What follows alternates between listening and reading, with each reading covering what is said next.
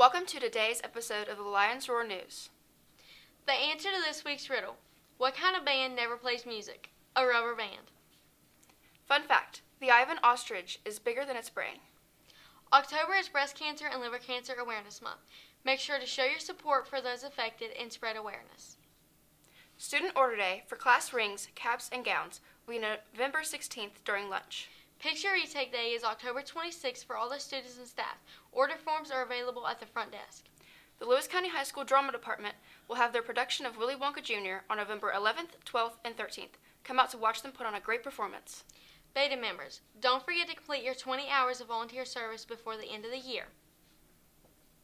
Congratulations to Austin Howard. He is the Lions' first 1,000-yard rusher in the season since 2018. He accomplished 1,032 yards, rushing on 22 carries and 15 touchdowns. Way to go, Austin. Congratulations to the football team for winning their game against Phillips. The football team has a game tonight, Mason County, at 7:30 p.m. Congrats to the volleyball team for beating Raceland, placing them at a tied position for the first in the district for regular season play. We are hosting the volleyball tournament next week. The marching band has a competition tomorrow at GRC in Winchester, Kentucky.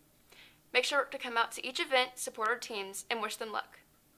The lunch menu for today is Salisbury steak or pizza steak. Monday is calzones. Tuesday is beef burrito or chicken fajita.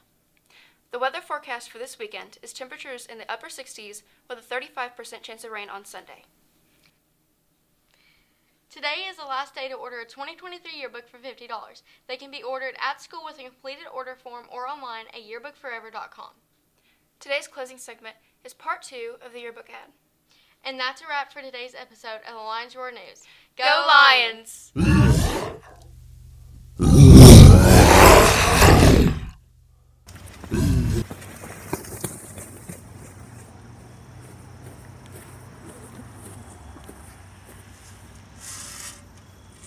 Please remember to purchase your 2022-2023 yearbook. They are now only $60. The sale is over! Boo!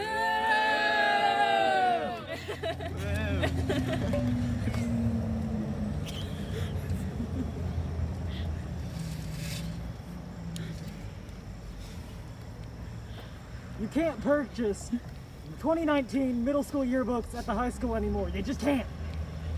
If you want them, go talk to Mrs. Howard. She'll get you hooked up with one.